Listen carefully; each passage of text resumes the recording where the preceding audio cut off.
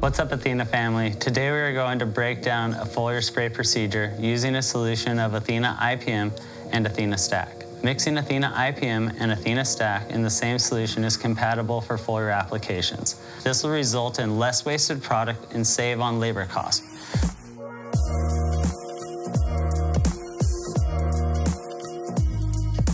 Combining both products allows you to fertilize your plants while establishing a line of defense against pests and fungal pathogens. Athena IPM is used for pest management and has been proven effective against various pests and pathogens, including aphids, spider mites, powdery mildew, and fungus gnats.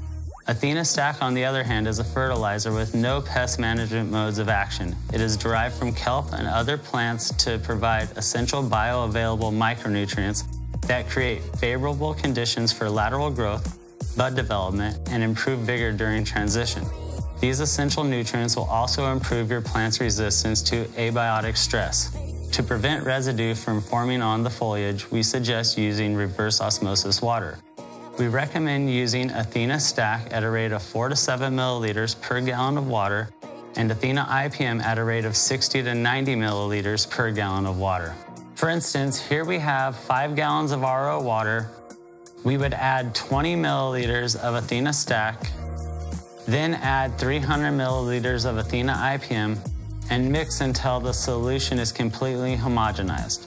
Remember, the effectiveness of this foliar application also depends on how it is applied to the plant itself, so follow this procedure for best results. First, ensure the media is saturated with the current fertilizer to prevent the plant from absorbing large amounts of Athena IPM through the leaves. Plants may have phytotoxic reactions to this absorption. Next, lower the temperature of the room to about 70 to 72 degrees Fahrenheit and use dehumidifiers to maintain the room humidity at 55 to 65% to further inhibit mold or mildew issues. Foliar application should always be done when high-intensity lights are off to prevent any foliar burns. Start by spraying the media, following up the stalk, making sure to drench the undersides of all leaves.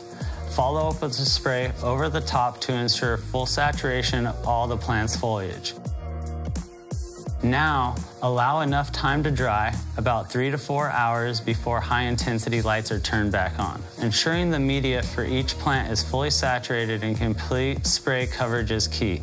If one area where pests or pathogens may reside is left untreated, the issue can persist due to rapid reproduction. When treating heavy infestations, multiple treatments are necessary to disrupt the reproductive cycle. And this covers the foliar procedure. Make sure to follow Athena Ag on Instagram and subscribe to our YouTube channel to stay up to date with our latest products and procedures. Also check out We the Growers podcast on YouTube, Spotify, and iTunes for more in-depth growers knowledge. Boom.